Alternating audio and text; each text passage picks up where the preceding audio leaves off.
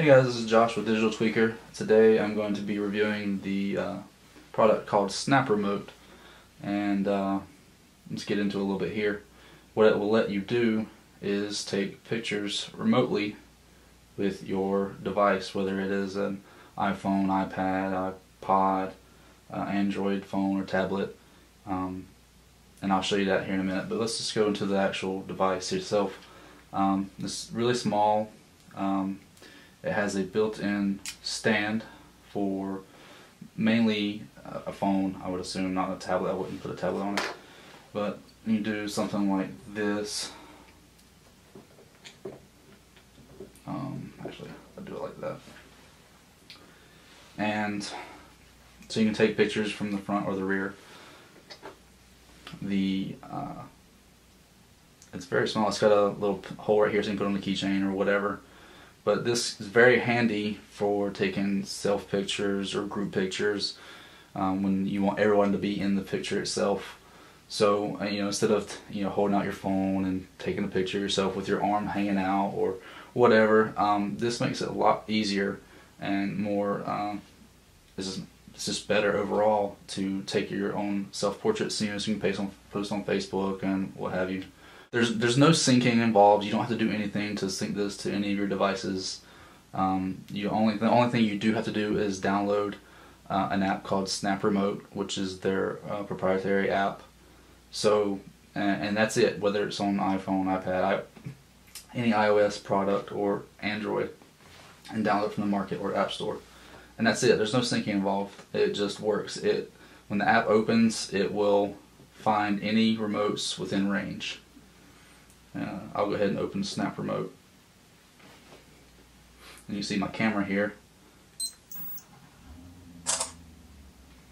Did notice it's a little bit slower on Android devices than it is iOS devices.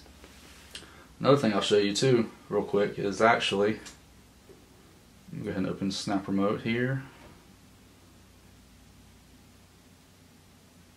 And I got something in the way. And I'll open Snap Remote on iPhone too.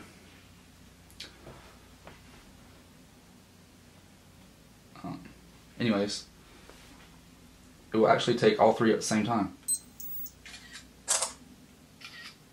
which I guess could be pretty handy depending on what your circumstance is, whether you want to have it maybe sitting around something to take a picture or whatever, or maybe you have multiple friends' phones you want to set up and take a picture for all of you to have.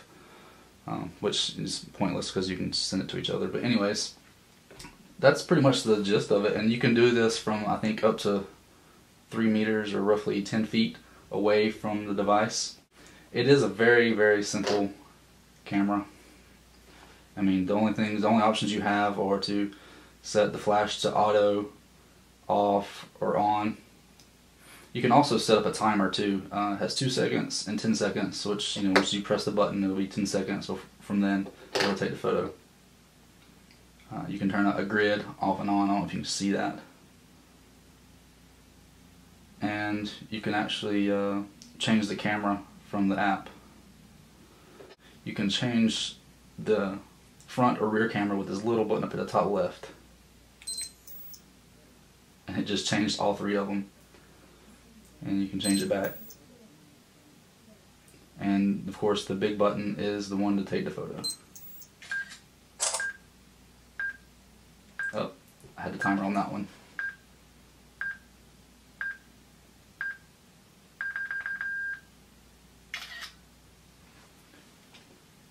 So anyways, they all have the ability to share it directly from Facebook.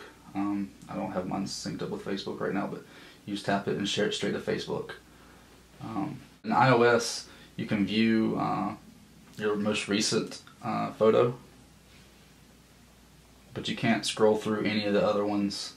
You can go, it saves everything directly to your camera roll, so you can't do anything from within this app. You can't delete it, you can't do anything, you can only see the most recent one.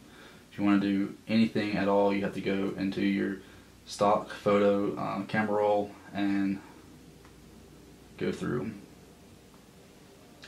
That's the only downfall I see on the app itself.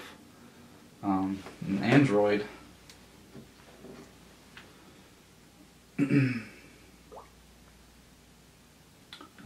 If you go to hit preview, it opens the stock application or any other applications. It doesn't have an actual viewer built in, so you can view it, and that's it. But that's the only thing you can see it, and you can't go through it either as well.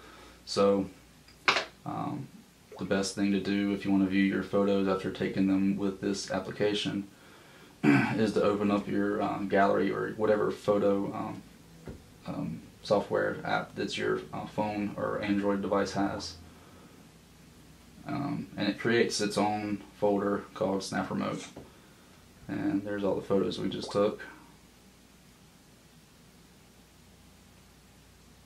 and then you can obviously delete and everything from there. So anyways, overall, I think, I can't remember how much this is. It's maybe 20, 25, something like that. But anyways, I think it's a good investment for those that want to take selfies or group photos or whatever. Even for people that have other maybe like a tripod or a table tripod and want to take macro shots or something. If you sit up on a tripod or anything, you want to sit still instead of having the risk of tapping it or having to set a timer. You can use the remote and not have any shakiness of close-up photos and be more crisp. So overall, I think it's a good deal. I mean, you can put it in your pocket. I hope this helps you guys out. Leave comments, subscribe. Appreciate it.